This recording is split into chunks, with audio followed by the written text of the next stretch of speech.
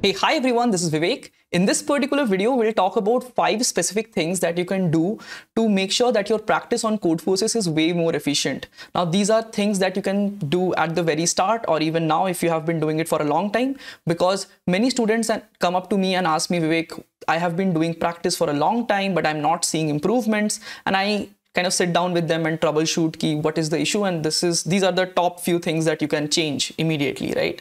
So we'll talk about certain setting changes that you should do immediately when you start Codeforces for practice.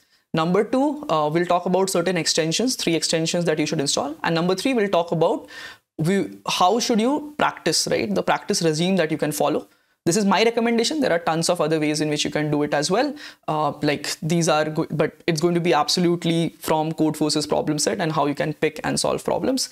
This has been giving better results than like doing random practice because most people are confused. Where should I practice? I'll just give you a very, very simple regime that you can follow. Okay, let's get started. Before that, obviously, I should address the question that you guys might be thinking, Vivek, why are you all green today? So I was tinkering with gamma rays and I thought maybe if it works for Banner, maybe it might work for me too. And seems like it works, isn't it? Just kidding. This is just a simple, like, I was playing around with like features here and there, and as I just explored on hue shifts, and I thought, okay, maybe being green for the day, I'm anyways a Marvel fan, so being green for the day would be a really good way to make the video. And then if things go well, if you guys like it, maybe I'll be the green professor you all always wanted, isn't it? Okay, let's get started with the actual video now.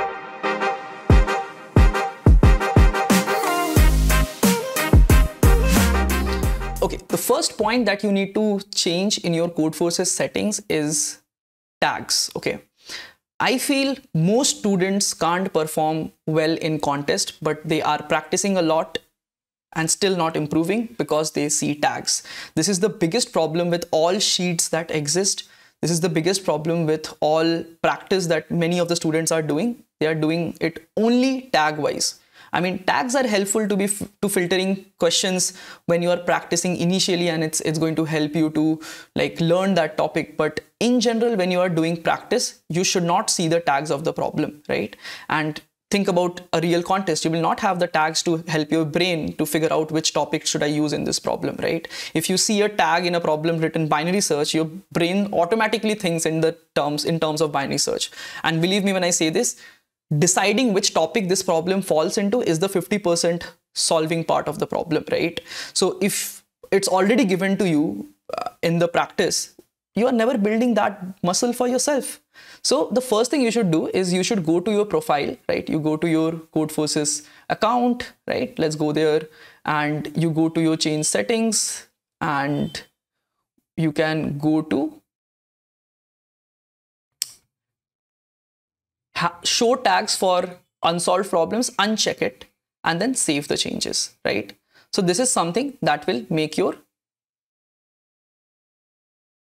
problems not show the tags which they are. So now if you go to your problem set, you will see that there are no more tags being shown for problems unsolved. Okay, you can still filter by tags and stuff, so that will help you select problems, but you would not be able to see the ideas that is being used, right? Earlier, if you go back over here, you would see a small box which shows which tag this problem is. And so while reading the problem, your eyes automatically catch hold of those texts and tells you ki this is the topic to think about. You should not do that, no?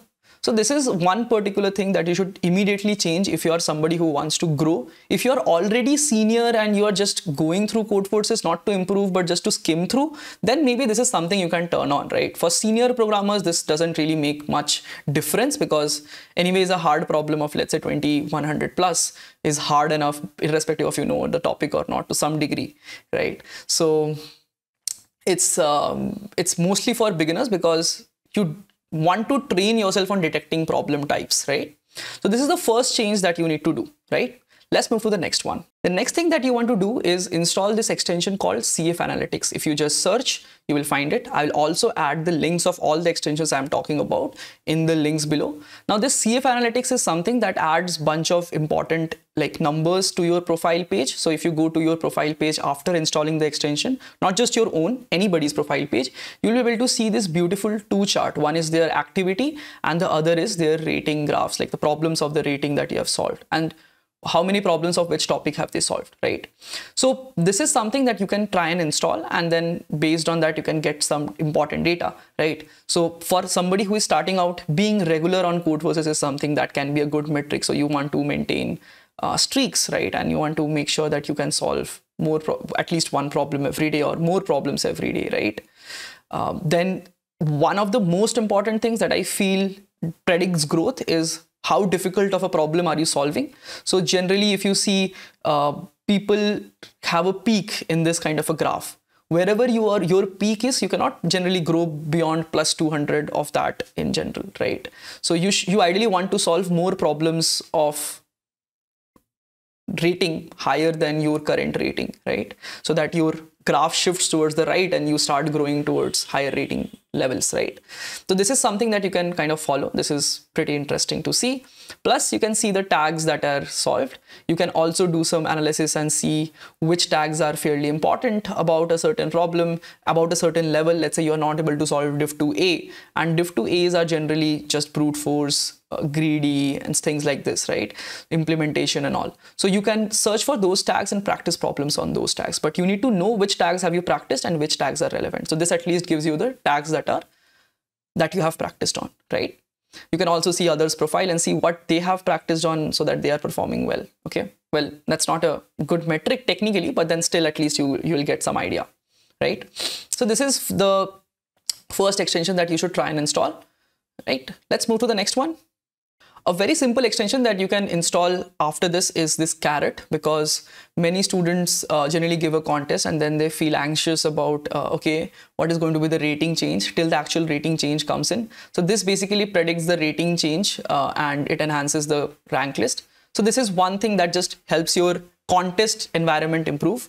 Like when you are giving the contest, you will not be too much worried after the contest that, okay, am I going to get rating plus or minus? There will be not much of suspense. After the contest, you will know that whether your rating is going to increase or not to some degree. So this predicts fairly well. And the metrics, the numbers are very, very close to what your actual prediction would be in general. Your actual rating change would be. So this is one thing that just removes the anxiousness about rating change of the beginners, and I feel just helps, right? So I'll link this down below, install this on your extension, and that should be good enough, right? Let's move to the next one. Okay, so the next extension that I'll recommend you all to install is this Codeforces Enhancer. This basically changes the leaderboards a little bit and helps you to detect certain data quickly, right? So there are three main things that it does. So if I just quickly see the extensions image, I can show it on my also, but I've installed it. But generally the purpose is this, that you have the language of the code being submitted over here mentioned that, okay, this person solves these problems in Java, this person has solved it in C++ and all. So you can only open the problems of C++ and read them quickly while you're solving the problems, right? If you have to do that. Next is it just hides solve problem. It just gives a shortcut over here to do that. And it also has this fancy feature of comparing multiple people's rating on the same graph. I think that's too fancy to not much required. But then the other two, the first one itself just helps you save some time, that you are going to be able to see the language of the program and open accordingly. It saves just some time, right? So these were the three extensions that we talk about. Next, let's move to the final tip, which is how should you practice or how should you pick problems? Because this is something that I feel many people mess up in their practice regime, right? Let's talk about that. Okay, so let's move to the final tip, which is, Vivek, I want to practice on Codeforces, how I can do that, right? So there are tons of advices I can give on this one, but I'll talk about top few things which I feel brings the most impact, right? Everybody says that you need to practice, but which problems you practice on determines how you are going to be at the end of your practice regime. I can hands down say this. Number two, how do you actually extract maximum out of every problem is also very, very important, okay? So that you can detect this technique, this framework being used in some other new problem also. So these are two things that you'll have to improve on to make sure that your practices are more efficient, right? So even when you go to gym and stuff, you would have heard about form, right? If you just do randomly this way, there is going to be no growth, right? You have to do it properly. Very similarly, when you are doing even practices for competitive programming, it's like just training your muscles of your brain, right? So you have to do it in correct form. Now, there is no guide for this, but then this is something I've experimented for like last 4 years of teaching. So I've been teaching for a very, very long time. And I have found that these certain things actually help improve the result quite drastically. Like people reaching, let's say, CM in say 6, 7, 8 months with proper regime, right? So there are 3 things that you can actually go for, right? 1 is curated lists of problems if you can find them. 2 is copy blindly. 3 is build your own, okay? Now, all of these things work. In most other countries like China, Russia, in these cases, you generally have coaches of your college or you have trainers who kind of select the problems for you based on your level and based on high growth or high learnability of problems. But I think in India, that is generally missing, right? So let's move that option out. If you have, next thing would be some sheets and stuff. Now, what I found it is most of these help to like give you on a guide way, but then they are not like customized to some degree. Like they are not for you, they're for everyone, right? And if there would have been a sheet which makes everybody like say reach a X level rating, then wouldn't everybody be at that level? So sheets work to some degree for like picking out good problems, but then it's not customized. So how can Vivek, I customize for my own level, my own practice at this point in time? Okay, so this is going to be what the question that we answer in this particular video, and I'll teach you a very interesting thing that I suggest most of my students, and this is something that has been working for folks mostly in the 14, 15, 1600 rating range. For ICPSC camp, we are anyways training people in the range of 1000 to 1200, less than 1000 to 1200 rating range. Now, if you are somewhere in 14, 15, like on those ranges also, even below as well, this is something that you can add to your practice, right? Track what you do and select what you do, right? So first thing is that how do I select problems, Vivek, what I need to solve?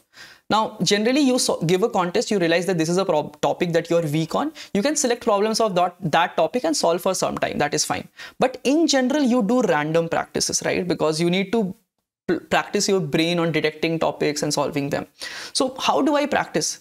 My general recommendation is there are 2 types of practice. One is diffused, one is focused, right? So in India, you generally sit in for colleges, and you are in college and you want to practice, say on Codeforces. So there are 2 things. One is like you either sit for 3-4 hours and you just code and think about and solve problems as if you're practicing in the similar setup to contests. And the third is like you have seen the problem, you just think about it loitering around here and there, right? So there are 2 types of practice. There is different things that you can do for both of them. Number 1, let's say you are doing focused practice, right? So the rating range that you set over here is, let's suppose you are 1400. So the rating range I will set is 1300 to, okay, minus my rating minus 100, okay, to my rating plus 300 or 400. I generally set plus 400 because I want to get those extra techniques being learned that might help me solve the next problem also. Okay, so I'm 1400 plus 400 will be 1800. So this will be the rating range in which I will practice, and I'll apply this, and you get random questions in this list, right? Okay, and what you can do is you can randomly pick any question over here. What I generally do is I suggest is go to some random page 3 to 7, because it's not recent enough so that you have seen it already, and then it's not old enough that it's no longer relevant. So go to a page and pick up any problem that you want to, okay? But just looking at problems doesn't help. When you are starting your day, if you want to practice certain problems, let's say you want to solve 2 problems, what I do is I go to this and create a new sheet, okay? So you go to Google Sheet, create sheet.new, it creates a new sheet. What I write over here is this simple template. I'll link this down below, okay? This is what you need to do for all your days, right? That, hey, you can also add a simple column over here, date, on which date you're solving this. So when I see over here, I just think I maybe can think of only three problems today. Okay, that I don't get time more than that. So I'll open three problems. Okay, I'll paste it over here. This is the template. I'll link it down below, all of these things. I'll paste these things. Okay, this one is 1, this one is 2, this one is 3. Okay, now what I'll do is I'll just sit down and solve these problems. I'll sit down. Next, I'll close the problem set. I don't care about it. Today's my target is to solve these 3 problems. That's it. Okay, and obviously the solve status as of now is no, right? So you want to change once you have solved it. Okay, so this is a very, very simple sheet you can design for yourself. There is nothing much to do in this, right? And then you start looking at problems one by one. Think about it. Take that duration, time. We can talk about that in a separate video. But solve it, and then like, were you able to solve it on your own? No. If you see the tutorial, then no. If you solve it yourself, then yes. Because the problems which you couldn't solve yourself, maybe you learned something new in that, and that's what you should focus on even while you're revising, right? Say for ICPC or for any other place, right? Any other competition. So let's say you solve this problem, you go to that, think about it, solve it, and then you come back, you mark it. You could solve it yourself. Great. Maybe this was some string problem. I'm just writing some random name. What did I learn? So you should write about whatever interesting thing you learned in this problem, sort of your notes, right? And you can put your current date today, whatever the date is. Next problem you could not solve yourself, but then you learned with the tutorial and then solved it. So then what is the topic? Let's suppose it's of maths mostly, and what is the new thing that you learned? That okay, I learned to calculate n choose r modulo some non-prime number, maybe something that whatever you learned over here. So you write that over here, right? Very, very simple thing. In actual, like when I'm teaching student in EZ, I generally recommend them to even follow more breakdown of this, because that helps them to revise later on. Building frameworks is what we focus on, but this is something that you can do at the start. Nothing much of effort, simply starting out this way. Okay, and this is something that you can follow for every day. Once you're done with this, you're done with today's practice.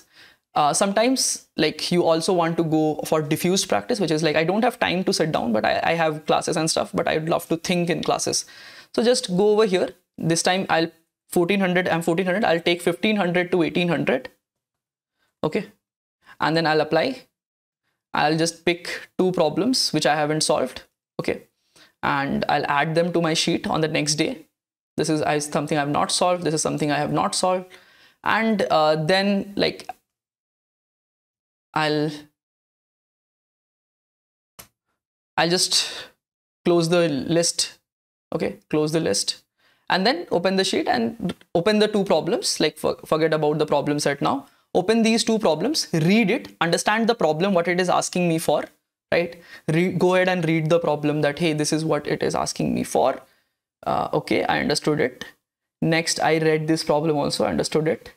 And now your task is to go do the rest of your day, come back at night and then code these 2 solutions, right? If you could figure out the solution yourself, thinking all across your day, that's good enough. If you couldn't, then look at the tutorial. You have already thought across your day. Okay, so this is diffuse practice. This helps you build acumen beyond focused practice, which is thinking abstractly and connecting dots, right? So it helps people to improve much faster. So if you do this, this will also be helpful. But again, it's not mandatory. Like this is something that you would want to do for even faster growth. Okay. So that's pretty much the tips. So you now have a sheet which you can later on refer to. You can name your practice sheet. So now you don't need to rely on any sheets ever. You can just pick your own problems. Now this is again, if you rely on somebody picking problems for you, or there is a sheet that you are following, you can pick problems from there also. But what I find is like there is tons of like sheets which have like hundreds of problem of dumped there. So there is not much of use of that. So focus on 3 problems a day, 2 problems a day, and that should be good enough, right? So this is there. And I think this should be enough for improving on your Codeforces, right? And I think like what you should do is like you should also follow some of your friends. Like what we have built in ICPSC, right, is CPSC camp is basically build this leaderboard. So you can build a leaderboard with your friends, right? And you can see that, okay, if people who are starting in, let's say the 500, 200 newbie zone, right, what is the type of rating growth they are getting? So like track across contests how much rating have they gained, how are they performing, are they upsolving or not. You can add your friends even on Codeforces and you can see these things. So you can see these kind of rating, you can see these kind of leaderboard for your own friends. Build a group, practice in that, right? And like you can use sheets too. Like if you're on the camp, I think a lot of people in the camp would be seeing these videos. So use the practice sheets. These are handpicked problems. And if you solve it, it will mark green. You will get 3 problems to solve. If you solve these 3 things and then you sync, it will unlock new problems. So as you solve, the new problems get unlocked. There are only 50 problems that should help you to go through the next level. And this is division wise, div to A, B, C, D ladders, right? Div to A will be similar to people who are starting out. These 50 problems should ensure that you reach div to B, right? So this is something that you can have a look at. So I think that should be it for this particular video. I hope the techniques I mentioned made sense. I showed you how to do these things too, because I feel some people find it difficult to follow along, follow just the instructions. So I thought let's do a follow along. But if I can guarantee you, if you follow all these things, you will grow very, very fast. Okay. So that will be all from my side in this particular video. I hope you enjoyed it. I hope you enjoyed the green mode, but we'll meet again in the next video where I'll talk about a few more things. Some people were asking me, Vivek, maybe let's talk about debugging and how to make sure that if I fail on a particular problem, if I get wrong answer, how to debug my code, how to debug other verdicts and stuff. So maybe we'll talk about that in one of our next videos, right?